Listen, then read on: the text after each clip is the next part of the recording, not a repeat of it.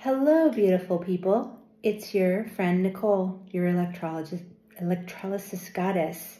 And I am here to wish you a happy 2024 and to also talk about a condition that is exceedingly rare and I just had surgery on called Thoracic Outlet Syndrome.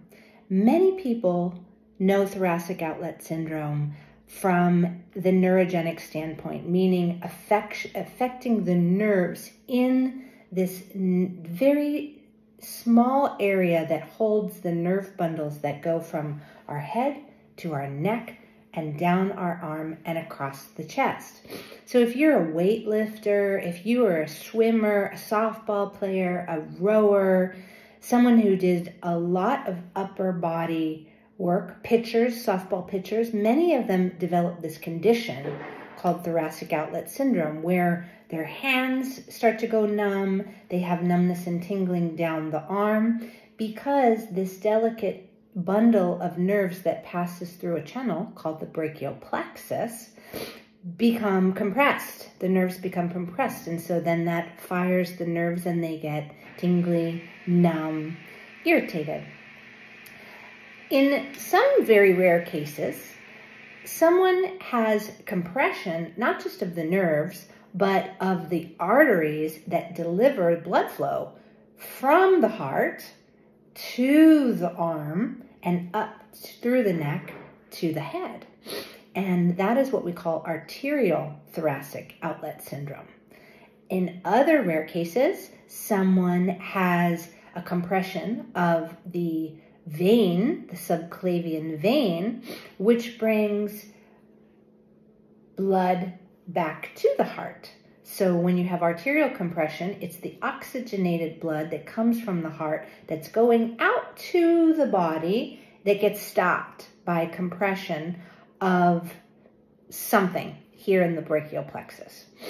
In very rare cases, there is an anomaly, it's a genetic defect that people are born with, which is called a cervical rib, meaning above all your ribs in the cervical spine, there is another rib underneath the clavicle and above the first rib. And in my crazy Nicole case, and is a wild case in general in the world, in fact, it is among the rarest of the conditions to not just have thoracic outlet syndrome, but have compression of the subclavian vein, subclavian artery, and the neurogenic structures by virtue of the cervical rib.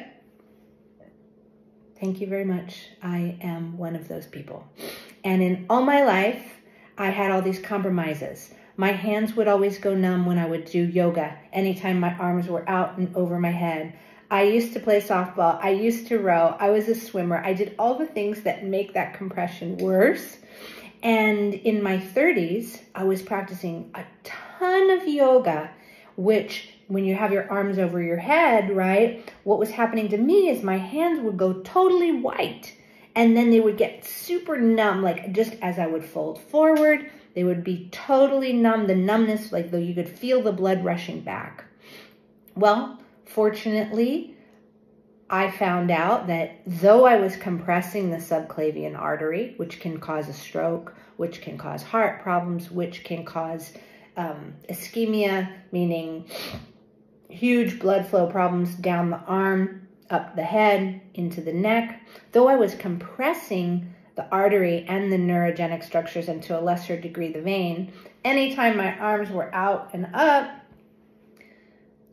I didn't cause an aneurysm. I didn't have a clot, which some people, that's what happens to them.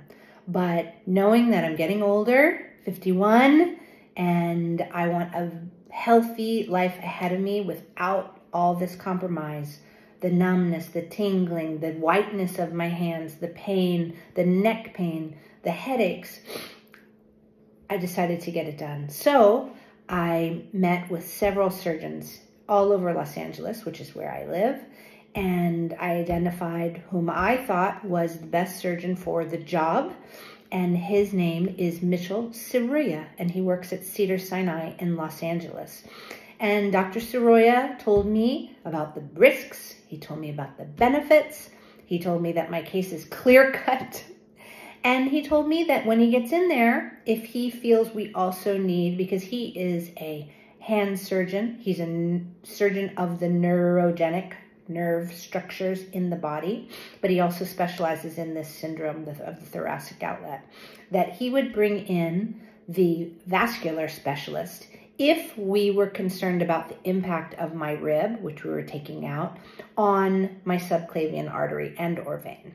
And lo and behold, in the course of my surgery, which I just had 4 days ago, I had a team of the 2 specialists at Cedars, the vascular chief and the head of reconstructive and plastic surgery in the neurogenic capacity, watching out for my nerves, the phrenic nerve, which could get injured in this process and it controls your breathing, the nerves that control all the feeling, everything that goes down your arm, your neck mobility, all of those things.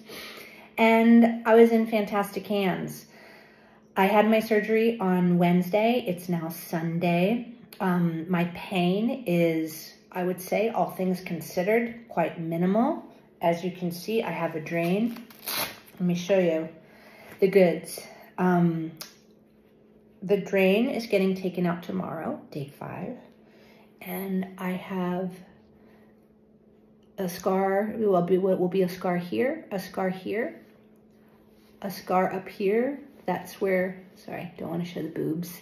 The drain here and here, because we released my pectoralis minor muscle, which was always so tight and I didn't really understand why. Well, in fact, it was the compression that was constantly happening. We released the anterior and middle scalene muscles, which were also always so tight. I did physical therapy for years. They just couldn't even get in there. They couldn't even mobilize those muscles because they were so tight from the constant compression. As someone who not just works with their hands, as you know, in my field of electrolysis, but someone who has been athletic their whole life. Little did I know how, I knew I was always in pain and I knew that I was always compromising my structures by virtue of this, but I was afraid to do the surgery because I didn't know what the outcome would be. I didn't know if it would be worse. The side effects would end up being worse, or if I would have a life that I never even knew before, with more comfort, more flexibility, more strength, and saving myself from future damage, because my nerves were getting so compressed that the damage had become chronic. And when the nerves stop firing altogether, it becomes permanent damage. And so my nerves were still firing, but they were firing very intermittently. Obviously, I compress when my arm would go up, and then the nerves would have to refire. So all this is to say that in my case, as someone who's experienced arterial thoracic outlet syndrome, some venous thoracic outlet syndrome, and definitely neurogenic thoracic outlet syndrome, I went forward and I had just the cervical rib removed, not my first rib. The cervical rib, I had a decompression of the anterior and middle scalene muscles, the pectoralis minor muscle, and then Dr. Soroya had to basically make sure that the entire brachial plexus was intact and in good working order to stitch me back up and put me back on the road to recovery. So I share all this in the hopes that I can provide insight, information. In my research, there's very few videos out there of people who have shared their story. I hope that I can be a resource of education, as I like to be with my electrolysis work. And if you have questions, if you've been suffering, I don't know that I can help, but I can certainly share how my healing process goes and what happens along the way. This is side 1 of what is going to have to be 2 sides. So I'm going to do side 1, and then we'll have to do side 2 in the next several months. I hope to do it within the year. But I will say already in a 4-day period, when I'm doing these exercises that I have to do, I feel the space. I feel opening that I never had before. I can move my neck better.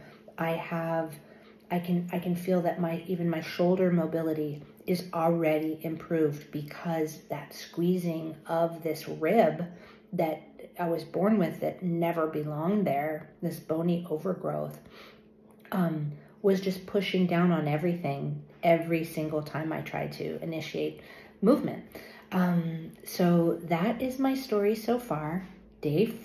We're basically on day 4. Tomorrow will be day 5.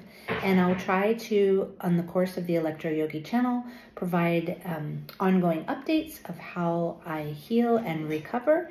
And if you have questions, I will do my best to answer them. Right now I can't work, so I have more time than normal. So I will do my best to answer your questions. And I thank you very much for listening. I hope any of you who are suffering in this world from this condition can find the proper resources. Surgery is always, I would say, a last resort, which is why for me, it took me, I discovered that I had these extra ribs in my 30s, and I'm 51 now. So it took me a while, and it didn't get to a crisis point, but it was a constant source of pain, discomfort, and I would say a minor level of disability. So to the extent I can be of service, I hope to be. And in the meantime, stay healthy and have a happy, healthy day.